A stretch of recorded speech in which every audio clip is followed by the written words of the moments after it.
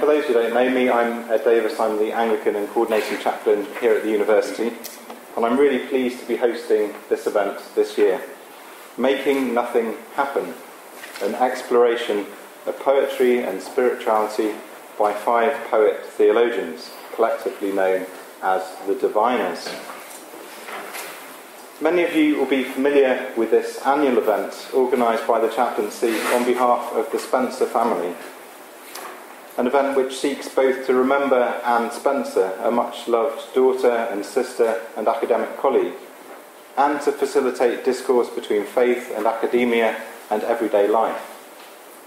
And with those 2 aims in mind, it is a great pleasure to be hosting the Diviners at this, the 20th Anne Spencer Memorial event.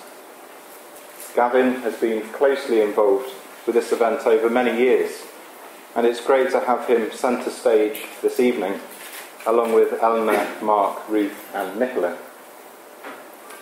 I'll leave them to introduce themselves and their work, but just to mention that this event also has the honour of acting as a book launch for their collaborative work, Making Nothing Happen. You can see the picture here. Published by Ashgate just this month, and it will be available to buy just outside in the foyer after the talk. I should just mention, if you haven't noticed or been here before, the fire exits are at the back there on your right and back there on your left. Also, there are a few seats here at the front if you're finding it difficult to hear further back, so do come forward and take those if that's helpful. But I will now get out of the way and hand over to our poet theologians. So let's give them a warm welcome.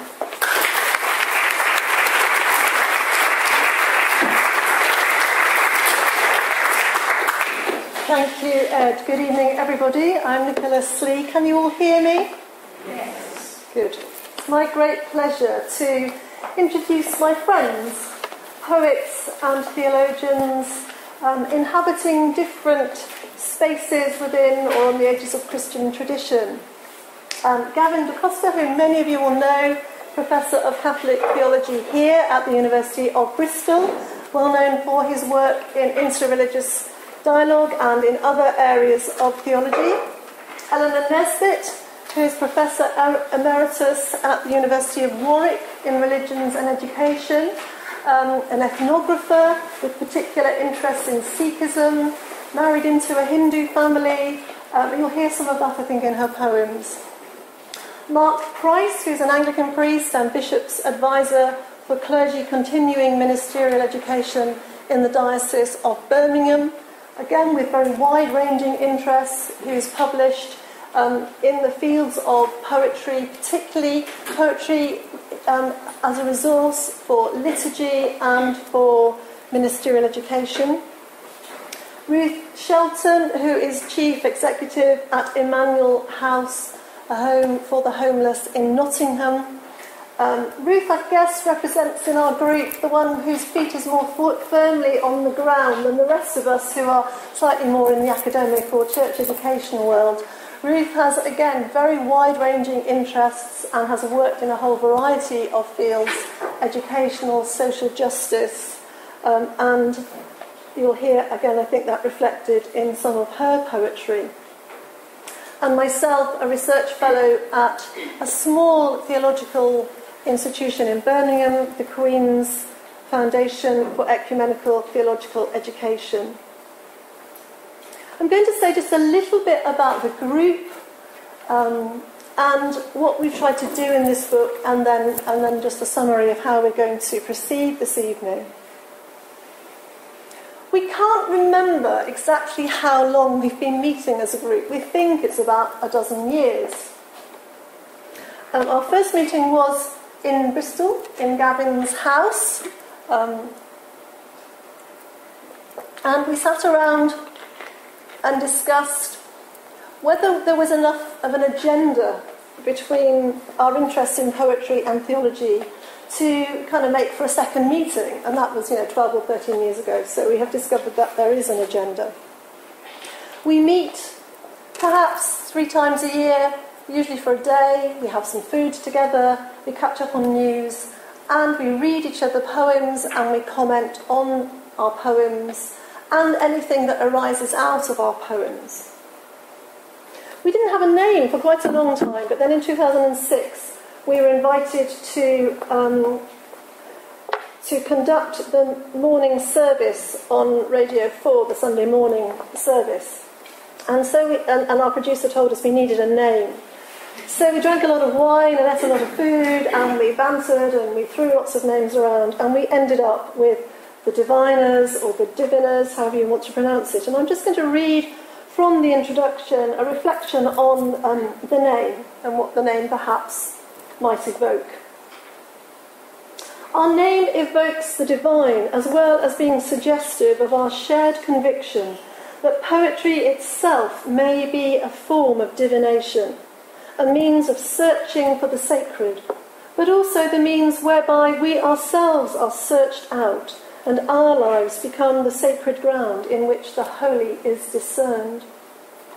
Like water divining, poetry is a quest for the sources of life and renewal that the poet believes to be deeply embedded in the ground of his or her existence, yet which often remain elusive below the obvious surface of things, necessitating exploration in uncharted territory.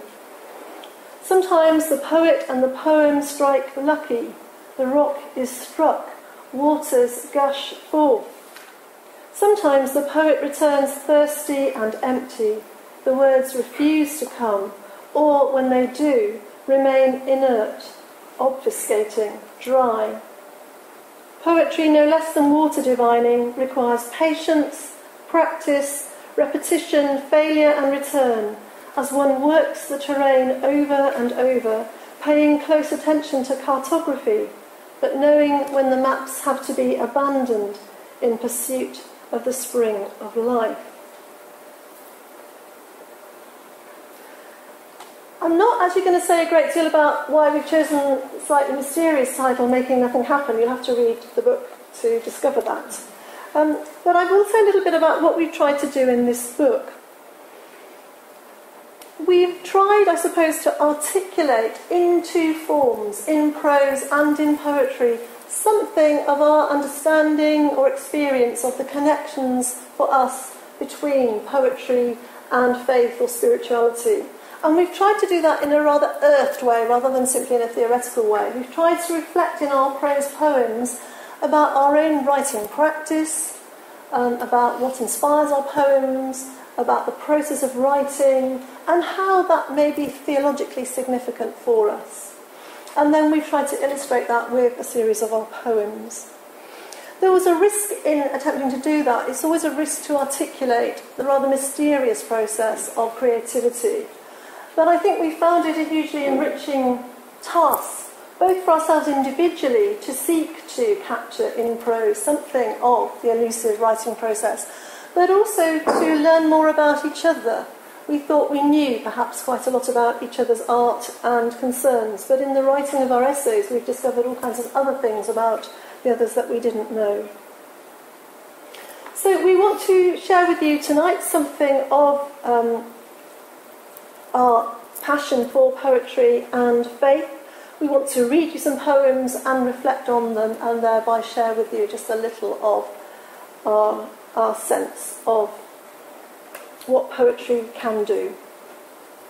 We're each going to have 10 minutes to read you a few poems, to say a little bit about them, and then after we've each read and spoken, Gavin will chair a time of questions and discussion. And I think, just in case you're feeling overwhelmed to clap at every poem, we might discourage you from doing that, just to make good use of the time. So if you do want to clap us, and we're not assuming that you do, but if you do, would you do it at the end of each person's little 10 minutes? Thank you very much. So I'm going to hand over, first of all, to Gavin.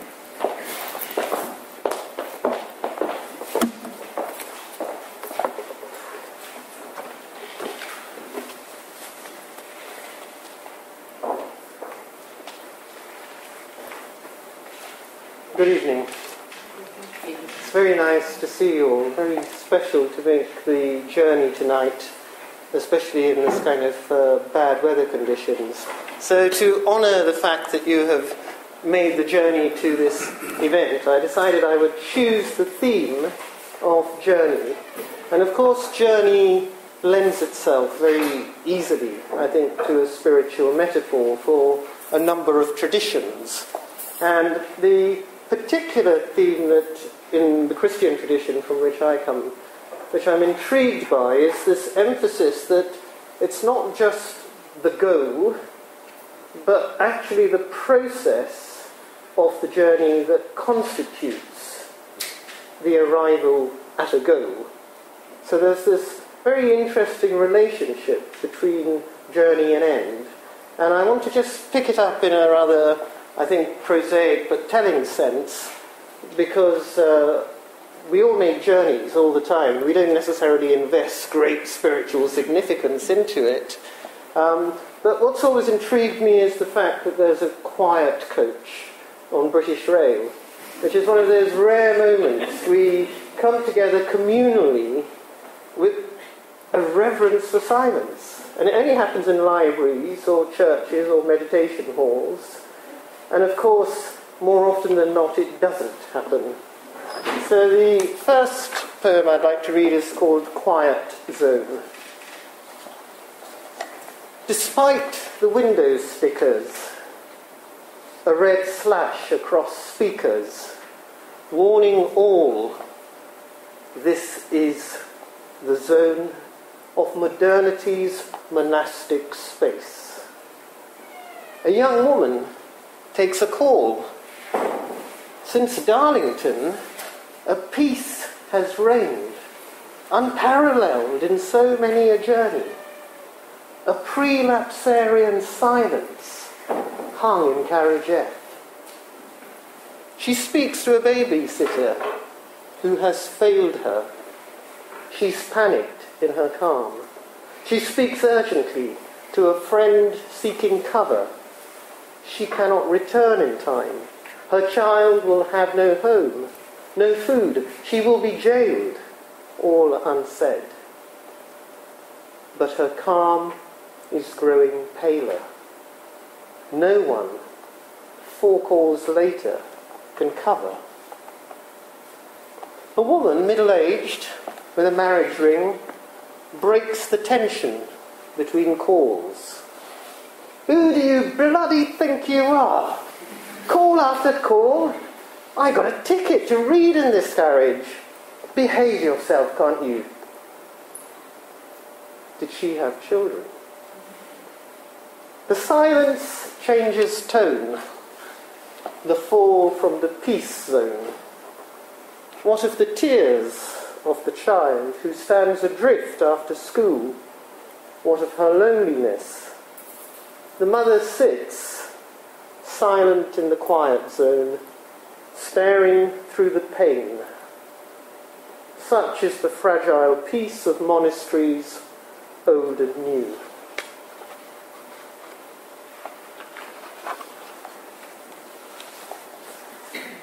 The second poem I've chosen is again about journeying. And this time it goes back to a childhood memory of a biblical story which is still often called this in the New Testament. It's called the flight into Egypt, right? Which is the story about Jesus, Mary and Joseph travelling to Egypt. But with my very literal mind as a child, hasn't changed terribly, I used to envisage taking off at Jerusalem and landing in Cairo. And I kind of wondered, having been stopped so often by customs myself, what it might have been like for the Holy Family to make a trip and encounter the UK border agency. So this poem is called Flight into England. His black skin bleached in neon light, his wife, thin as a needle, feeds the child. Immigrants from Sudan are trouble. They all have incredible stories. They make you weep in sorrow or in mirth. Deserts breed fantasy.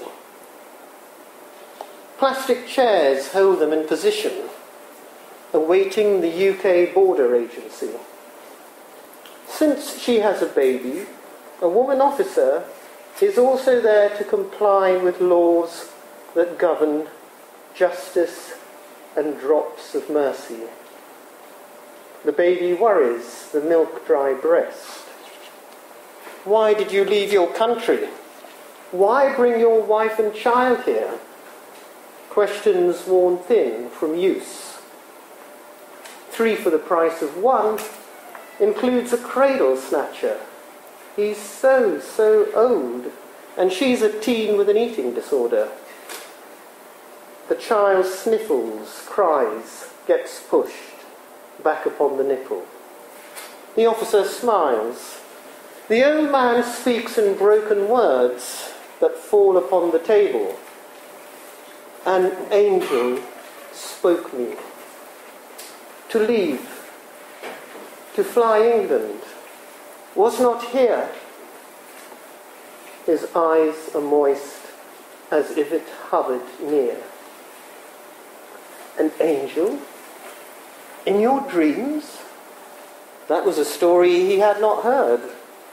They swapped stories, and this was new. Black angels. Do they tell you what to do all the time? Perhaps the medic should be called. The ebony man looked lost. He leant and touched his son gently on the head. They die children, he croaked. Are you claiming your family's in danger? A category, at last, that meant something. Somewhere to pass them, a box ticked.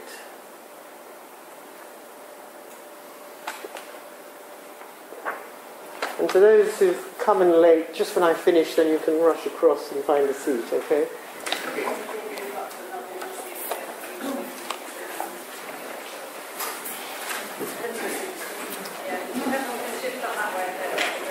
Okay, find a seat now and I'll stop my stopwatch.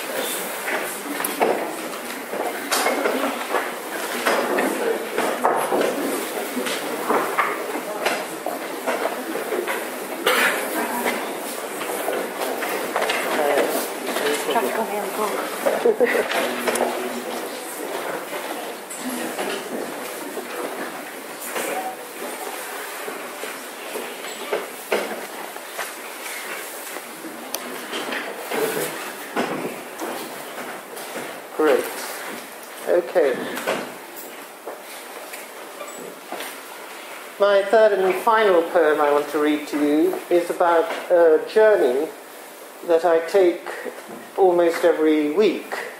And it's a very repetitive journey.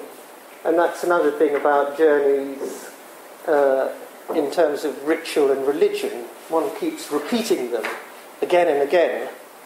And most Sundays I take the journey from the seat I'm sitting in at Mass to the front to reenact the goal of the journey every week. And obviously with repetitive rituals like this, there are all sorts of dangers. One is boredom, indifference, lack of concentration, and of course typically one is supposed to prepare for this special event. Fasting, silence, prayer. But you can see from this poem that, again, things are not always as they should be. I've called this poem Eucharistic Anamnesis. And the anamnesis is the Greek term which relates to this making present that happens at the Eucharist. Standing in communion queue, gazing at a flaking, aged head with dank, dark, checked suit. At my right, a perfumed lass with rings galore and lips aflame. In front of her, stiff perm hair atop a tired, pleated skirt. I limp, one of the living dead, Catholics on the move. I sense a crumb of toast lodged firmly as a rock against the mouth of my premolar's cave. My tongue, a gravedigger's spade, works furiously near the gates of hell. Could the sight of his visit be shared with toast, the taste of egg and growing guilt? I raise my hands to receive him, absorbed at my power to hold God in a sweaty calm. In this giving, my lack disclosed, no fast, no preparation, but a hurried car chase, swearing at the old maid's jag. My broken tailgate wiper failed to yield a clear view. Thank you.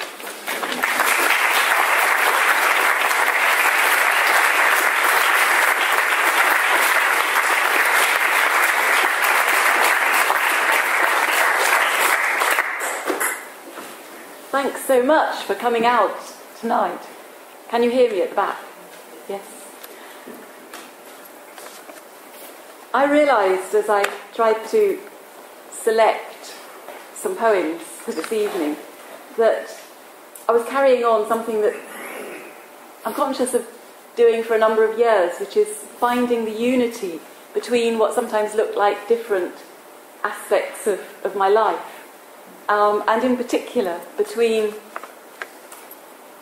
poetry, which has been part of my life since I was at primary school and used to obsessively write things that rhymed, and then, as well as the poetry, my professional life, which has been really important to me, mainly at the University of Warwick and mainly studying religious behaviour and how it gets transmitted and changed between generations. And then there's what gets called faith or spirituality, or sometimes I would refer to it in my own case as Quakerism, or the Quaker part of my life. And actually, I often find that it's in the poems that I discover that these are not different parts of my life. They're actually, it's just the same person who's in slightly different roles, but they all overlap. The first of these poems, some people here will already have come across. It's called Glastonbury, and I wrote it after a visit with a professional organisation, the British Association for the Study of Religions. And I certainly wasn't expecting anything of a religious experience. I was on an outing with other academics. And actually, the poem itself didn't come during that visit or straight after it. But something else I've noticed is that when I have an experience that brings a particular sort of emotion with it, there's an instant recall of a previous occasion, and then the poem that pours out is about that previous occasion very often. So that's what happened with this one. I think it actually got written in the Lake District, but it's called Glastonbury. And here it is. We were no New Age travellers, pagans, pilgrims, Christians on retreat or on the march, but academics visiting the field. So there, where ley lines meet, and Joseph walked, and scholars theorise, we left the bus and went our several ways to ruined abbey, bookshops, and the Tor. Tourists now, happy, eager to explore, but still constrained to analyse, impress, and never free to risk not seeming wise or smart. And there was I, unable to express or comprehend the toreward pull, the purging and the peace. Inwardly changed and mute, tranquil, ecstatic, free. I caught the bus and sat and heard myself attempt to joke and chat. With Quaker Meeting, it's a bit different. It's not like an outing with colleagues. There's an expectation that something might happen. There might be some connection with the transcendent or the spirit within. On one occasion, I remember being one of those visitors who are sent to a new applicant who wishes to join the Religious Society of Friends. And this particular applicant was a lecturer in English. And one of the things that she said during this rather interview-like visit was, ministry is like writing poetry. So, the result of that was, in Quaker meeting, ministry is like writing poetry, she said. And I agreed. But now, in meeting, heartbeat gathering speed, certain I have to stand and break unbroken, bonding silence. Then, relieved at having spoken, I think, is this what happens when a poem comes unbidden, propelled, insistent upon being written? Silence and clean white paper are alike receptive. The urgency, the imperative to write are as directive as feeling called to stand. Do verse and ministry well up from deep below, or beckon from beyond? A mystery. Each brings a resolution. Each seeks to resonate with kindred spirits, to communicate. Each flows from isolation to communion.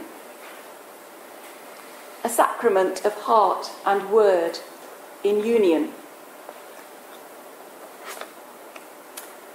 But as well as my life involving the professional aspect, which doesn't seem very different now I'm technically retired, and the poetry and the faith dimension, there's also the fact that I'm part of a very diverse society, part of a religiously plural family. And as you heard, Sikhism has been one of my concerns as an academic. On one occasion, I was invited to Smethwick to speak in the Gurdwara. I don't know how often non-Christians get invited to speak in Christian places of worship, but certainly Sikhs are very generous in inviting others to speak if they sense a genuine interest. So I arrived at Smethwick Rolfe Street station, which is just about opposite the Gurdwara, the Sikh place of worship. And the result of that visit was this poem, which I footnoted because should there really be a divide between different types of writing, poetry and academic writing? I don't know. I footnoted the Punjabi words as it happened. I didn't footnote Addlestrop, which is a reference, of course, to a famous railway station poem by Edward Thomas. In Smethwick Rolfe Street, remembering Addlestrop, I will be bold and write of Smethwick Rolfe Street, that October Sunday when the clocks went back. The bright low sun made paper silhouettes of sturdy trees. Sycamore leaves, golden, yellow, lime, spun pirouetting trackwards, and a silver squirrel leapt light-foot along a gantry. Wind in tree sounds softly washed the track. A name like Dillon, Danjal, Dhaliwal, Nagra, not Nesbitt, would license me to pun in Punglish, Smethwick's mother tongue. Punjabi metaphors drift from the Gurdwara across the carriageway. Hunger for langar, seva's fulsome flavour, and a sangat, congregation, washed by shimmering tides of hymns, the kirtan, curtaining them from England, traffic, graffiti, and a railway station, fleetingly wondrous as a woodland shrine. Perhaps it's appropriate that I conclude with, or almost conclude, with a railway station poem, coming as I do from Coventry, which I think has the unique standing of a railway station that has been written about in 2 internationally famous poems by 2 internationally famous poets. So I think, along with the genre of religious poetry and comic poetry and so on, there is a railway station genre, and I'm part of it. But I'll finish with a prayer. And this is the earliest of the poems in the book, from long, long ago in the 1970s. Prayer. God, make me gentle where the world is hard for living, and where the world is harsh, God, make me kind for loving. Thank you.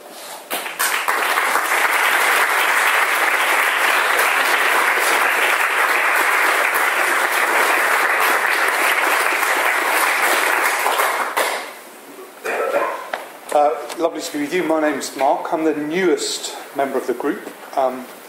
The person who was in the group before me got a job at the Lambeth Palace, and I took his place. As Nicola mentioned, part of my current ministry is to help priests become priests, which is a lifelong journey. And when Ed was in our diocese, we worked together in that task. So it's lovely to see Ed again. And one of the things I try to urge priests to do is to get a feel for their parish. The trouble is, they probably now have about 7 parishes, but nevertheless, to try and get a sense of place and a sense of the people. Sometimes we talk about getting a sense of the terroir, the deep structure and the deep flavour of a place. And poetry helps us pay attention and to look more carefully. Sometimes prayer does that too. And that's where poetry and prayer perhaps overlap. And this is a poem about the area of Birmingham which I live, Selly Oak. And there is a parade of shops there which I pass walking home from the station.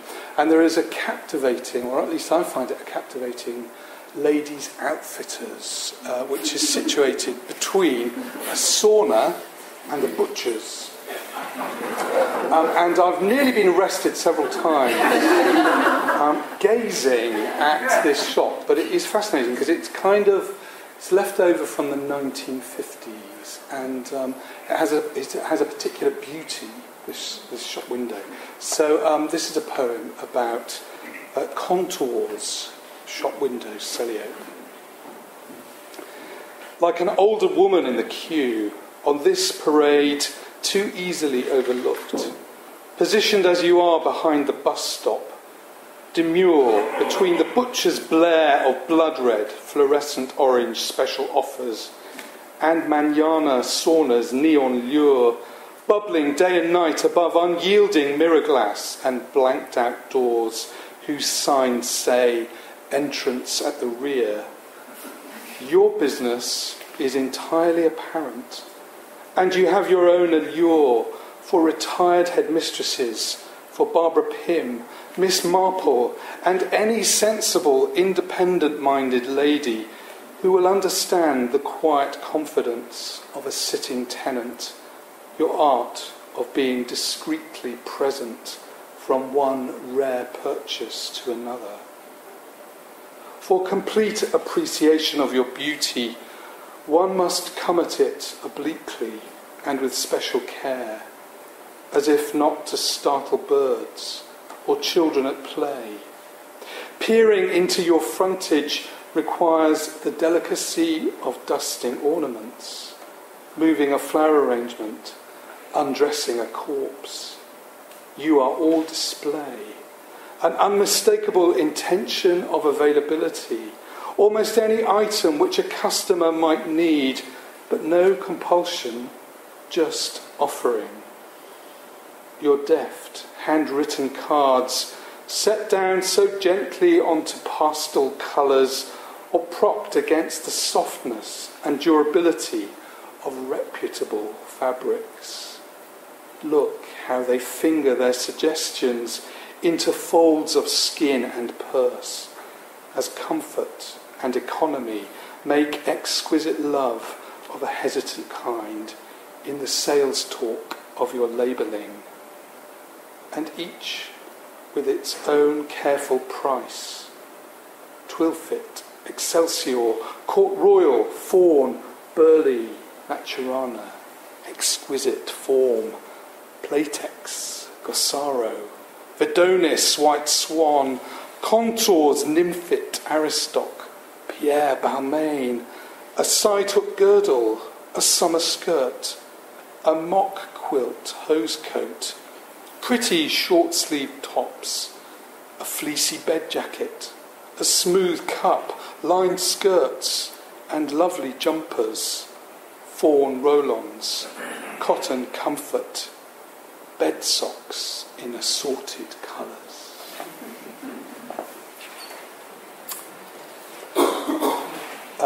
Everyone whose role it is to reinterpret the scriptures on Sundays or whichever day it is that they're doing it, reimagines them. And often I do that through a poem, as many priests and preachers do. And here is one which is really a meditation on Luke's Gospel, a meditation on Jesus. It's called The Sense of Him. The sight of him would be gentle light of a child's face, bright flame in cold dark, warming us. The sound of him would be steady beat of the sleeper's breath, calm voice in a wild storm, taming it. The smell of him would be unwashed, acrid from the road, fish off his friends' boats, repelling us. The touch of him would be rasp of workers' calloused hands, graze of rough cloth, damp, becoming glorious. The taste of him would be sweet yeast of shared bread, torn, passed, desert food, salt tears, filling us.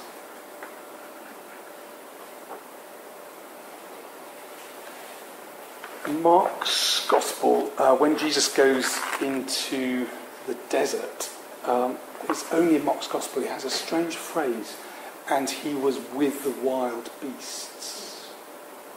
And there's a great tradition of who were those beasts, what do those beasts stand for. He was with the wild beasts, and angels ministered to him. Who were those angels? What was the ministry like? And this is from a meditation on those animals and those angels who were with the Christ figure in the desert. The animals are, in this case, the black dogs of depression. And the angel is the angel of sacrifice. The angry black dogs of depression and disillusionment. The last thing we expected was for you to befriend us. We tracked you for days at a distance, lurking behind, threatening, growling, needing you to fear us, to deny to yourself that we were there. But you called us down, you named us, stroked us like children, let us lie around you, calm. With you there is no pretense, not even to self. And the anger which fuels us, this you acknowledge, and send bounding out to fetch back sticks for you, turned into play. The angel of sacrifice imparts the loving art of smell. Not the stench of cattle, sheep and doves that he longs for now, but the smell of the beloved, grasped firm, pulled close and held forever. That unmistakable scent of skin, the breath the hair. This is what God treasures. Thank you.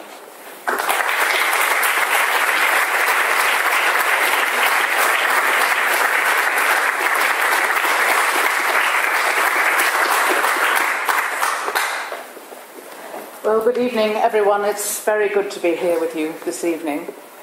I'm going to start with a story from the end of my chapter, just to make sure you read all the way through to the end, which is about a man from where I live, Nottingham, city of Nottingham, he's well known. He has a very dramatic lurching gait, and with each lurch he emits a deep groan. His progress into the city is so slow that sometimes you can pass him, go shopping and come back, and he's still painfully making his way down the hill.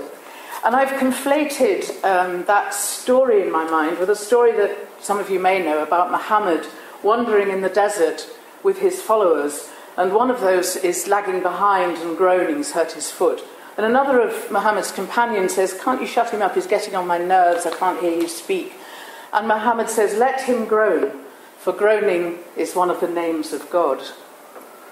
And I think in terms of poetry and the discussions we have, the diviners, about what our poetry is trying to do, it seems to me there needs to be a bit of a groan, and that's certainly what I'm trying to do in my own writing. Not a groan of complaint, but that twinge in the sinews, so that you are identifying with or demonstrating some of the grief and loss which otherwise might not be articulated by a person or by a community, and joy and laughter too, which seems quite a high claim, but poets do make high claims for poetry. In the rare occasions that contemporary poets appear on television, they often talk about poets writing about truth or touching upon truth, which is, I think, those of us writing from within a Christian tradition would scarcely dare claim. But I find it difficult to let go of the idea that somehow art in its time must have give some kind of account of the age, and if it doesn't do so, it is a failed enterprise. I mean, my preference is to think that poetry lives among us. I mean, I'm going to ask you something now. How many days in November? Yes. And how many of you went? Yes, exactly. So poetry lives among us. It bubbles up in surprising ways, in riddles, in ballads, through songs. The word dwells among us and not with us, not above us. And I work in a place with a very intense atmosphere, 80 to 100 homeless people, marginalised, vulnerable people coming through the doors each day. And it seemed to me that their ballads, their songs, as yet unwritten, was something that I should pay attention to. And so I've written, trying to put together a collection of poems about someone called Arthur, who was a poetic figure in that he may or may not be homeless, he may or may not exist, he may or may not be a king. He's a lot of things at the same time. So this first poem is When Pigeons Fall, and it's really the voice of Arthur. And I think it's really important that the introduction to poems have very little to do with the poems themselves. So I'll just tell you about Nottingham, where I live, this ridiculously grand council house where all sorts of characters, hippies and protesters, sit on the steps as the Rolls Royces disgorging dignitaries, weighed down with regalia, go in and out. So, When Pigeons Fall. And then I sat on the steps of the council house between the stone lions, who seemed to be guarding something, I don't know what, a hint of marble within, uniforms. Do they not know that I am a king? That day I asked questions of the air, the pigeons, and these are my questions. When I look at my hand, who am I looking at? When pigeons fall from the sky, why are the cracks smoothed over, made blue again? The orange flag stirring above cars in motor mart. What country, what song are they singing? And this drum beat which says do this, do that, every day hearing it, I know I've left my sword somewhere. Spurs, fealty, quest, words people heard and answered, now all tumbled by the side of the road. No one, not even my key worker who has the answer to everything in her filing cabinet, can answer these questions. Why does the fountain seem triumphant? And why can I recognise the joy when I can't remember it? What do I sound like when I speak? And most of all, where among the pigeons is the one who cries, you, you? When will the doorways pour light onto my waiting head? My second poem picks up a theme which is also in Gavin's chapter about death row, and comes from childhood memory, really, of hunched over old women. Well, come to think of it, they're probably about my age, looking back, women reciting the rosary extremely fast, and I mean extremely fast. Some of you may know what I'm talking about. And it seemed to me that the leader of those women, who sort of knew all the odd prayers that aren't Hail Marys, on the bit at the end of the rosary with the crucifix on it, seemed to me very holy and important. Remembering Earl. 1 small cabbage, £1 pots, 1 packet streaky, if cheap.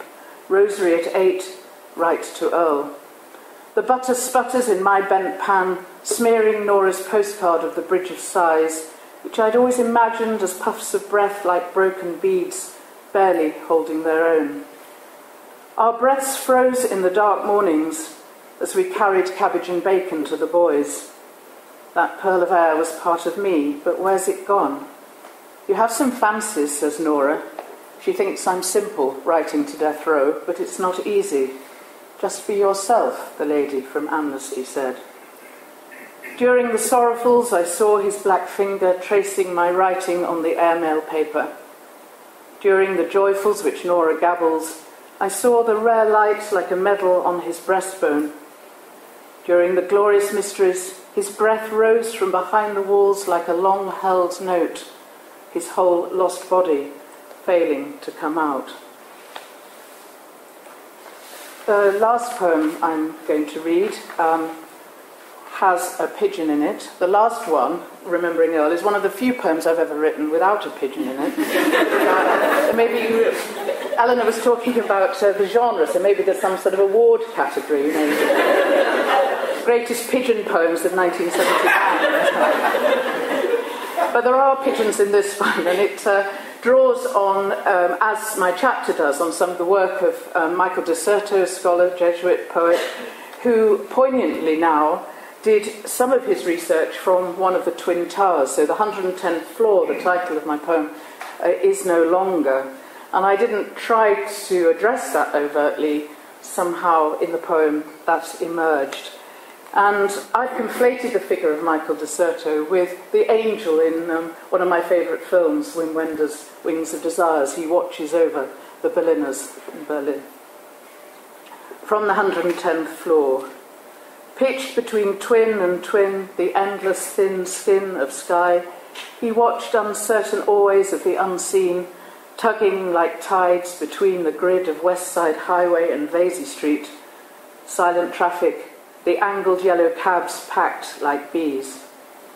He repeated notions from unfinished chapters, consolations and desolations as familiar as his own circulating blood, rushed up one tower and down the next, blending as they always would into one. It's hard to be up when you're down. Must one descend, fall back finally into the dark space where crowds move back and forth? On the other hand, they are in the arms of lovers, a fall of grace. He extended his fused fingers, the wing of his body covered the pigeons, their stratagems.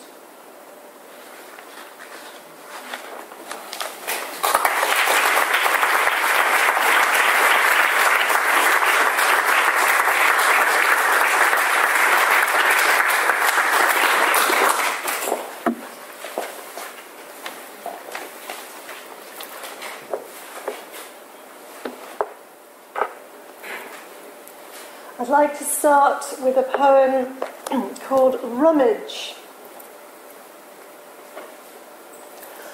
What's this here rummage, says my dad, staring at his plateful.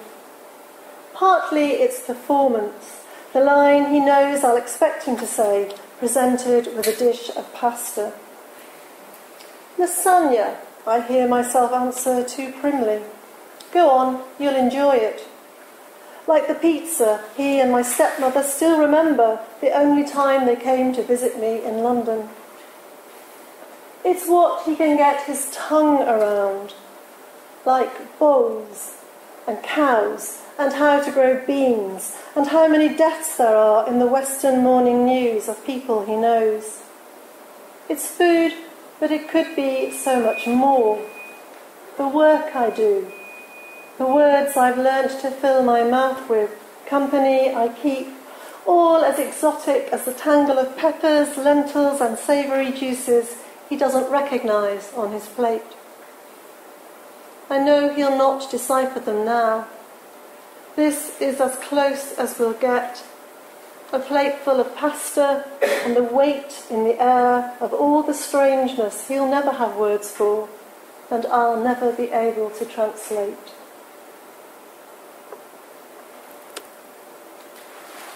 At one level, that's an intensely personal poem about my relationship with my own father. But I wanted to read it as well because it's perhaps part of my struggle as a feminist poet, part of what I write about, both in my poetry and in some of my prose theology, is about that sense of a gap between two worlds and two discourses, the world of the father, the world of the daughter, that we speak different languages, that we try to reach out and communicate, but we often fail. So I suppose some of my writing has been about a critique of patriarchy, but also the kind of gap between worlds and trying to find a different place to inhabit.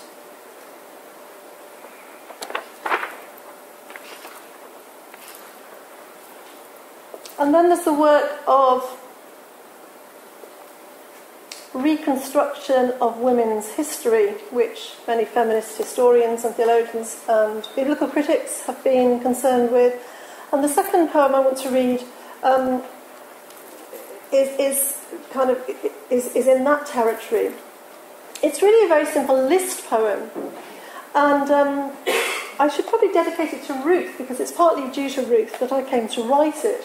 So at one point Ruth was director of the Southwell Poetry Festival. Some of you might know Southwell Minster, which is a beautiful gem of a building, and it's particularly famous for its chapter house, which has got beautiful carved sort of foliage.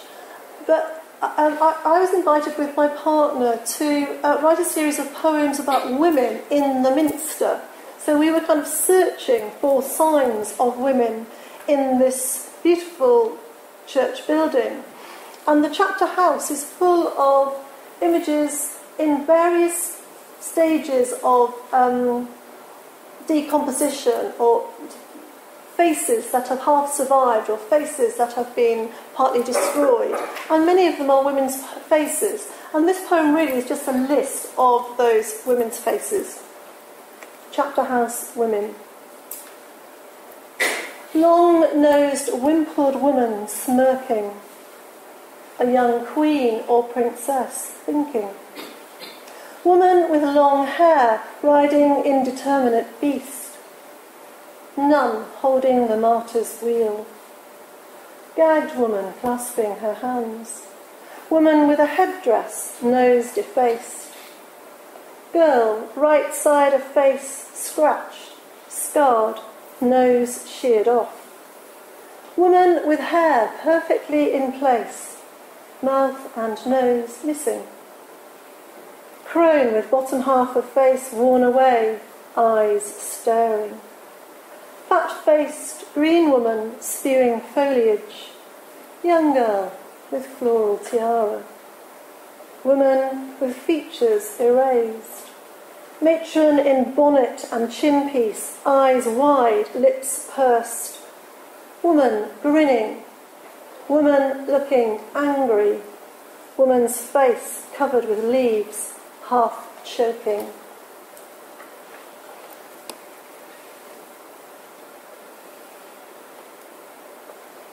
The other side, perhaps, of trying to retrieve women's lost history from the shards and the broken, defaced remains is to remythologise religious texts and to read women where they have not been or where they are between the spaces. And I've done that in a whole variety of different ways. And I've been particularly interested in the whole symbol of the female Christ figure, the so-called Christa. And I've written a whole sequence of poems revisiting some of the gospel stories and imagining what if it was a woman. And so I'm going to read you a poem, It's a Girl. Fairly obvious, I don't really need to read the poem, but I will do. It's not a very long poem. It's a girl. The news spread like wildfire. Sages were perplexed. Astronomers recalculated their stars. Shepherds sloped back to their charges. Only the midwives smiled their knowing smiles, and the angels crowded round, singing, Glory, glory.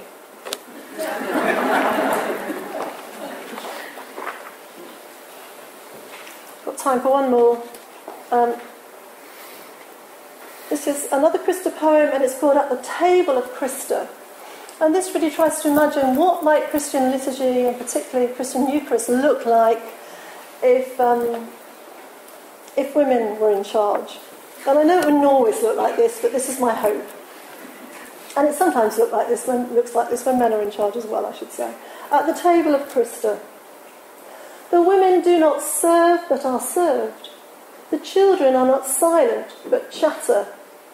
The menfolk do not dominate, but cooperate. The animals are not shushed away, but are welcomed. At the table of Christa, there is no seat of honour, for all are honoured. There is no etiquette except the performance of grace. There is no dress code except the garments of honesty. There is no fine cuisine other than the bread of justice. At the table of Christa, there is no talk of betrayal, but only of healing and hopefulness. No money changes hands, but all know themselves rich in receiving. Death is in no one's mind, but only the lust for life. No one needs to command remember, for no one present can ever forget.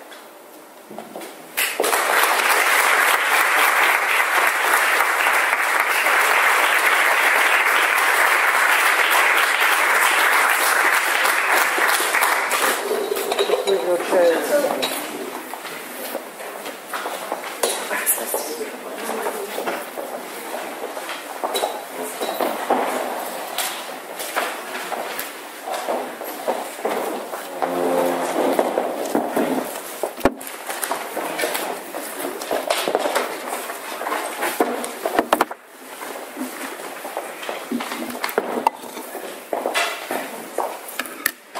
Thanks. Well, thank you. And we've got 25 minutes before we can then rush to the wine and nibbles and orange juice, etc. But we welcome anything you want to say. And if you'd like to ask a question to a particular person, do so. And if you don't necessarily know who to address, we decided that since I know us, I can direct the question to who might be the best person to begin a conversation on that point. So, over to you. Emma. I have a question for Ruth, but Gavin, if you'd like to direct, you can. You said something quite interesting that I picked up on when you were talking about art, and about how art ought to tell us something about the age, and if it doesn't, it's failing. And I thought that was interesting because when I think of the best Christian poets, like T.S. Eliot, what's so interesting and charming about that is timelessness. And I wonder whether or not what it's reflecting about the age is that something that's incidental, or is that a covert agenda in the art, or is it just something that the best art happens to do? Well, thank you for a very fine question, and I hope my colleagues will chip in. I suppose when I said that it should give an account of the age, I didn't mean in a sort of historical replication or even any kind of narrative that would speak directly of what was happening in those times, or was any kind of historical. It's rather as, we read the scriptures not necessarily as a historical document, but that in some way in the words and in the spaces between the words and in the emotion conveyed, there is something particular. There is something contextual about what that poem can generate and how it can affect people reading it. Not that it's necessarily localised or circumscribed by local colour in that sort of direct way. Any additions? Emma, did you want to come back on that at all? No. I'm not sure I'd agree that Eliot is timeless, actually. I don't know if anyone else would. Do you not?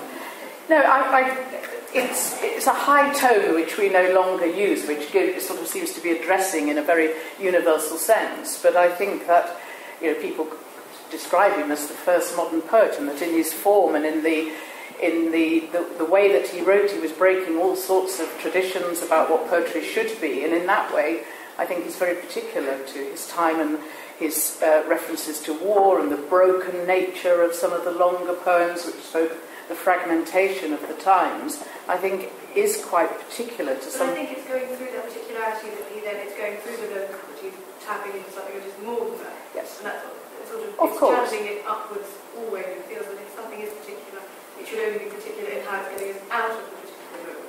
Yes, I think that's right. I'm not sure about upwards, but No. I broadly agree. But isn't that the job of poetry?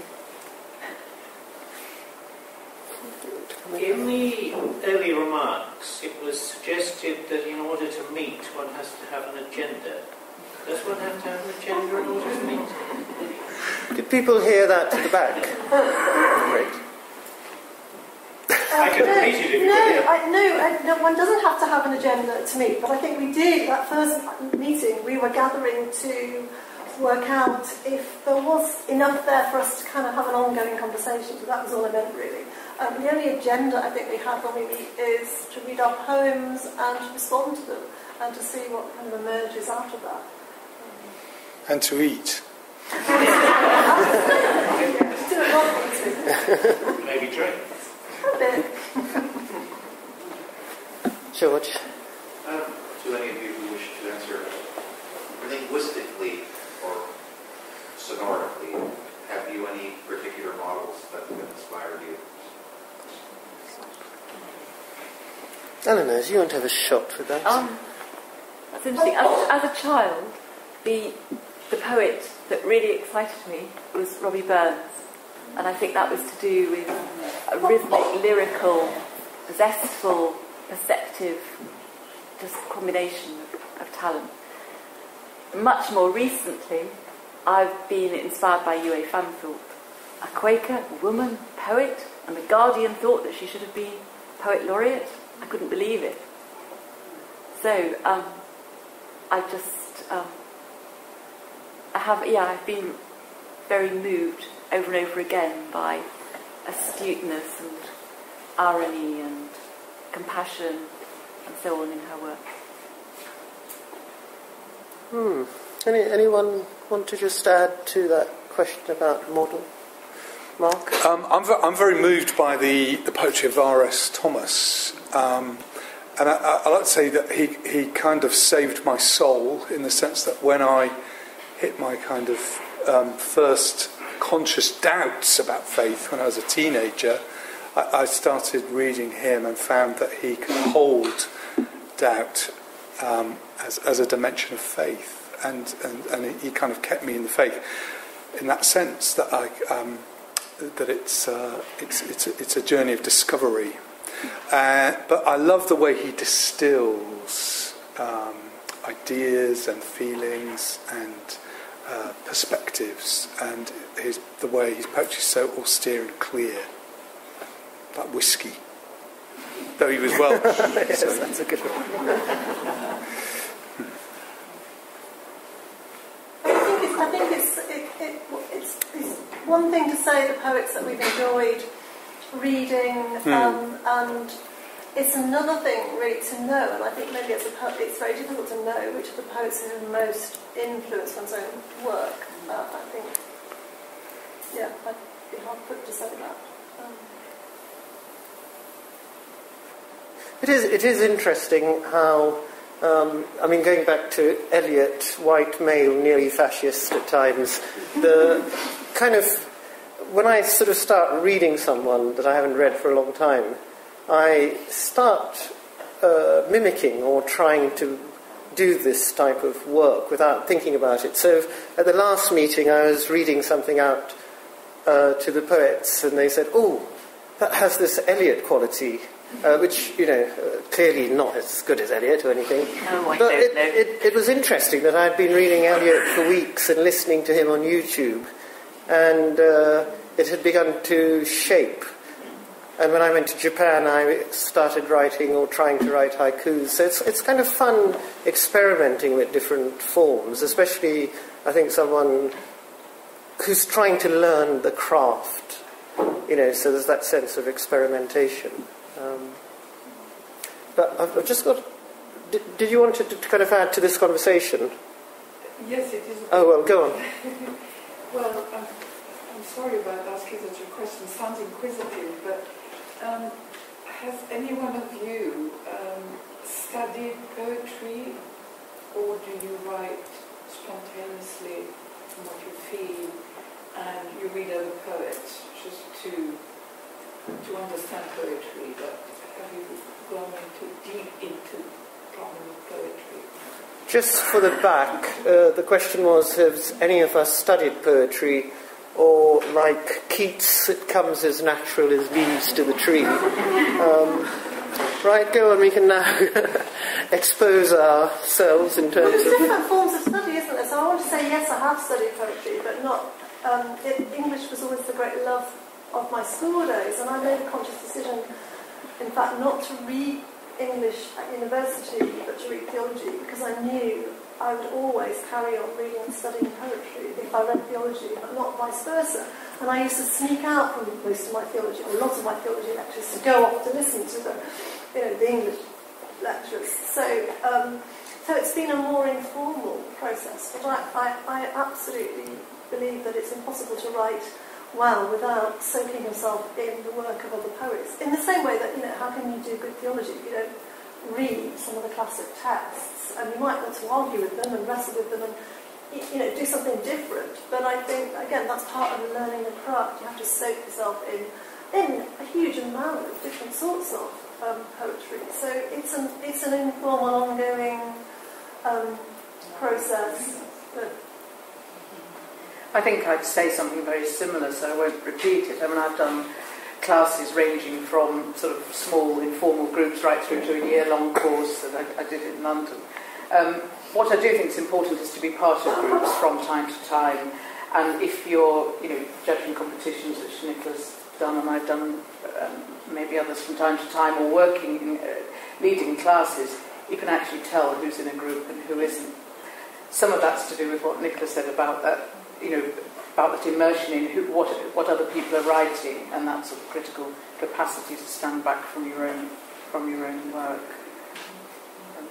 Yeah, I would just add that as well as being in this illustrious poetry group, I'm also in an even more illustrious one, the Coventry Live Poets, and we make a point of sharing our own work critically once a month, and once a month meeting to read a range of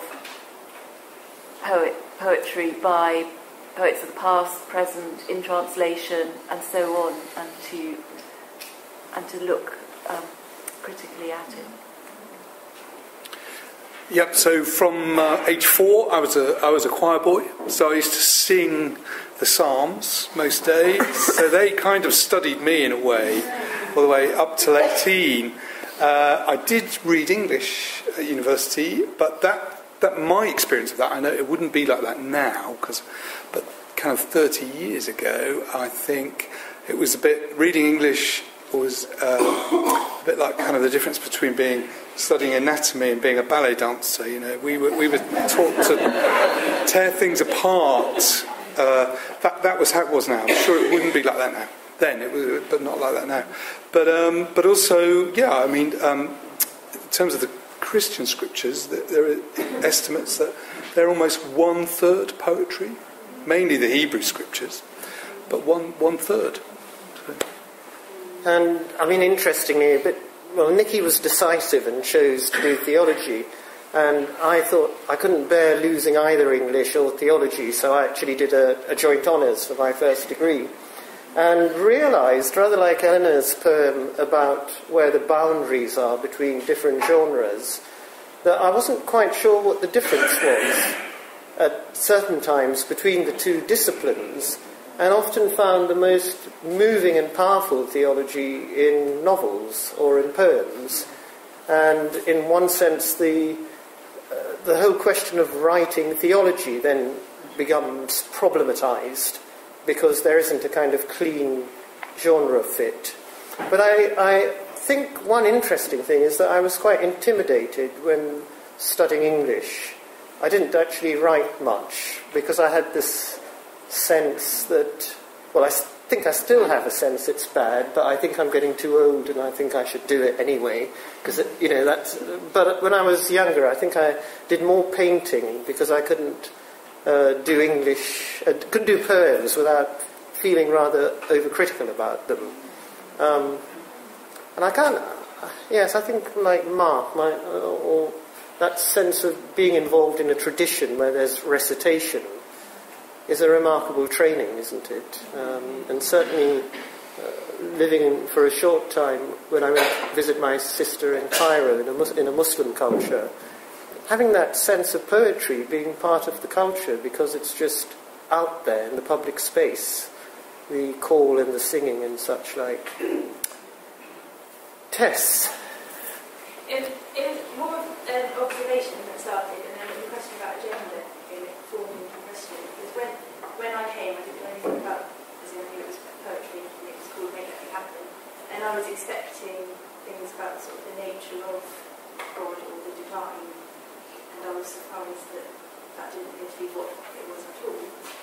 And I guess I was just wondering if that is part of it anywhere, if it started off as something different and it's moved into what it is now. That's what? I think poetry often comes at things obliquely. So, we do have poems with the G word in. I certainly have written a lot, although I find myself writing less and less because, and that's exploring the texture of experience, whatever it is, whether it's walking past a shop of women's underwear, or I don't know, getting a bit of, is that a religious poem? Is getting the communion bread stuck in your teeth, is that a religious poem because it's about communion? I think I think we want to say in our writing we're trying to it's about an attitude of perhaps of reverence, of attentive looking for signs of the divine in the ordinary. So poems, they can be about anything. It's not what they're about that makes them either spiritual or not spiritual. It's kind of about the quality of attention we bring to that experience. It's about what we're able to perceive within that. Although I think, interestingly, if, this is not a plug for the book, but if you read Nikki's, Mark's and mine, there's much more of a conscious attempt to interact with narratives from the biblical tradition. And, well, as in terms of the reading, we've seen that, and shifting maybe a traditional take on it. But that's a sort of entree into that concern at one level, which is quite tradition-specific. But there's also that sense in which I think in all of the poems, sitting on the bus becomes a very significant moment, without necessarily having to have that biblical narrative to make it so. But it's also interesting, lots of poets revisit classic texts, whether they're scriptural texts, whether they're, from the Greek classics, whatever. And lots of secular poets do that, or poets without overt religious faith. So just because one is revisiting a scriptural narrative and reworking it, again, does that mean it's a religious poem? I think it's...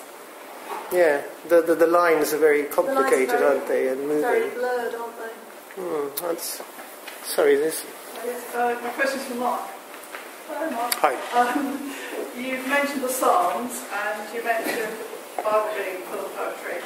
And in the introductions, we heard that you are interested in liturgy.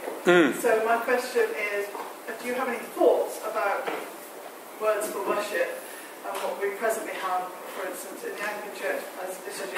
And have you written any poetry for corporate worship?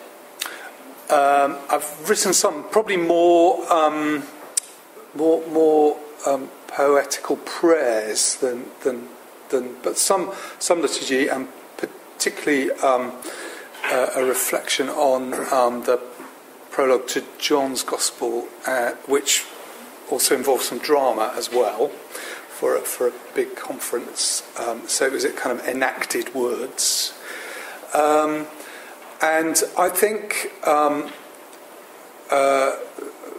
for myself, I think liturgy is profoundly important in the sense that it instills a sense of rhythm, a sense of how words and silence fit together, and a sense of being able to allude to the divine and perhaps gesture or point towards the divine and make a sense of the divine very present without diminishing. So somehow the words that evoke a sense of God don't thereby limit God. Except that I am conscious that, some of our liturgy is very gender specific, some of it is very kind of culture bound. So it can be imprisoning. Speaking as a kind of employed Anglican, I'm a bit tired of the kind of waves of new liturgy that seem to emerge in the industry of people writing liturgies and ever more services. But I love experimental liturgy and the kind of stuff that, for example, Nicola has offered the Christian community. I really enjoy. So sorry, that's a very muddled answer. Yeah, but perhaps Nicola has had more comment. Did you want to add to that? Because you've done quite a lot of liturgical Yes, I've written a lot of kind of being part of that sort of alternative feminist liturgical movement.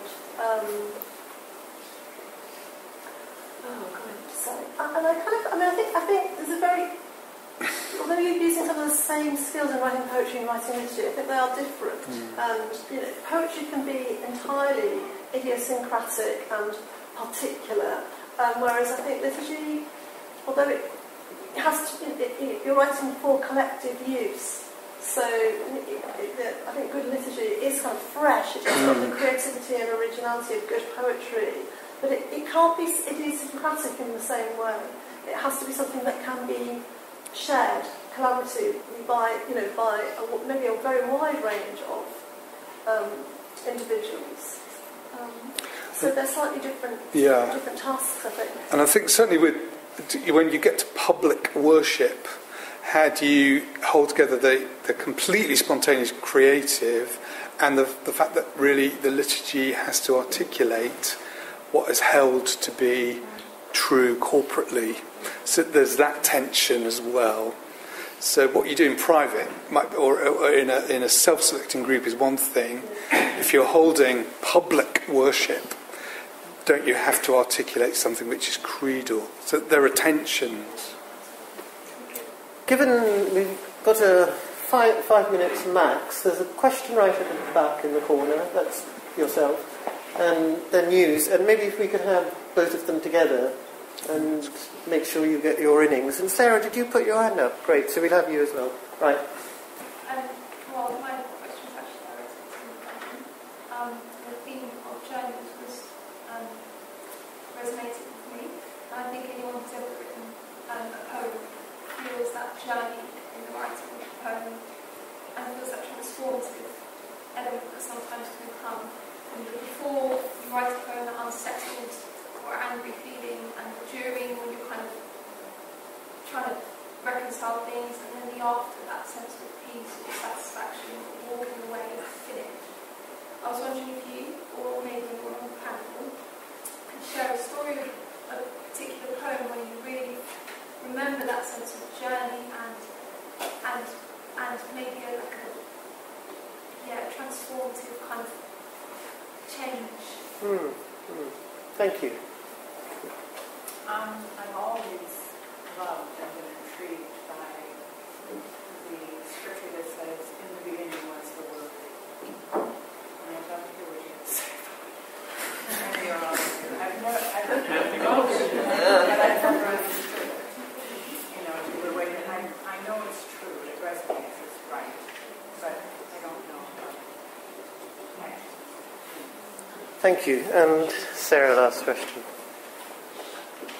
Something to do with, you're all quite cognitive thinking people. It strikes me that there's a lot of heart in what's been conveyed today. And there's also the kind of broader context of faith, spirituality, and kind of identifying those three arenas. It made me want to ask you already, where do you think your poems come from? Right, so we've got 3 minutes, 3 questions, a minute an answer. Okay, so I'll just have a shot at the first.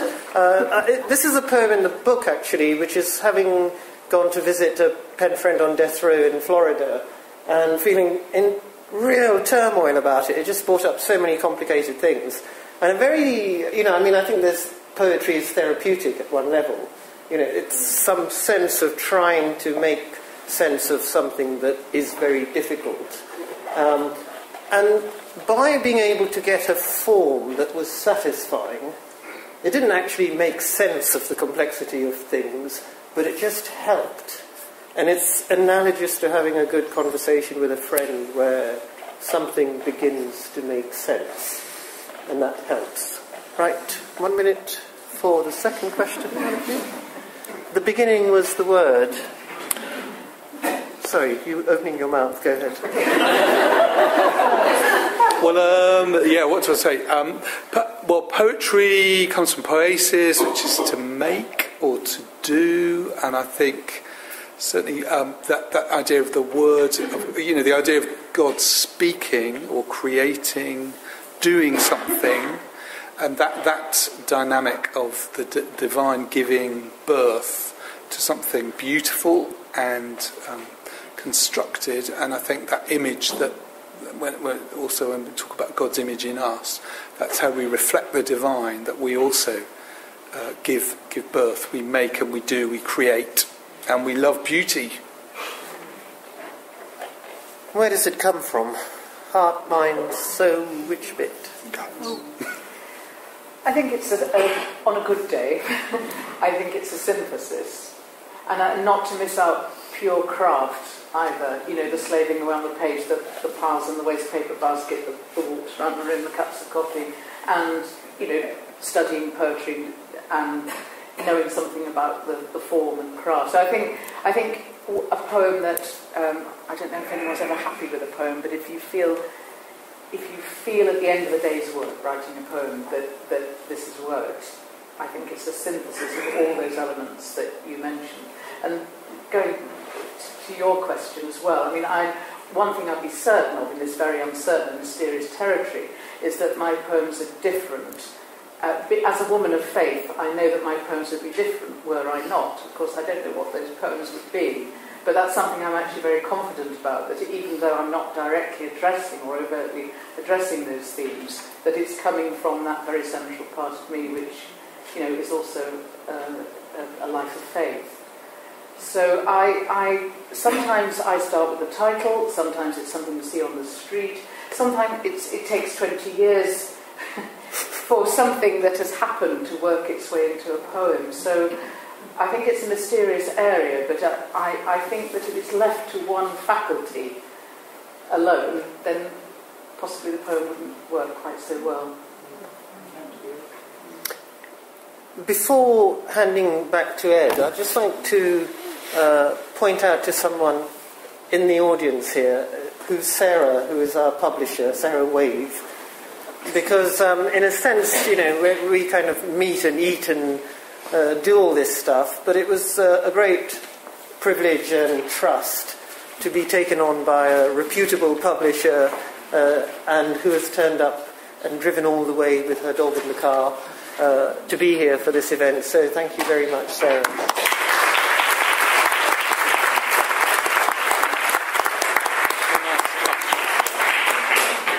Great. Well, I think all I can really say is a huge thank you to the 5 of them, and thank you for what you've shared with us, sharing your poems. And I think for at least one of you, it's the first time that you've given a public airing to your poems. So thank you for the risk that you've taken, and for starting to lift that veil of what happens for you when you divine, when you what happens, how it looks, how it feels for you. Mark mentioned R.S. Thomas, and I know Eleanor actually quotes from R.S. Thomas in her chapter in here, and he's explaining what poetry is for him, and he says poetry is that which arrives at the intellect by way of the heart. So perhaps that links in with the last question that we had. But thank you all. Thank you for coming. Thank you for your questions and comments.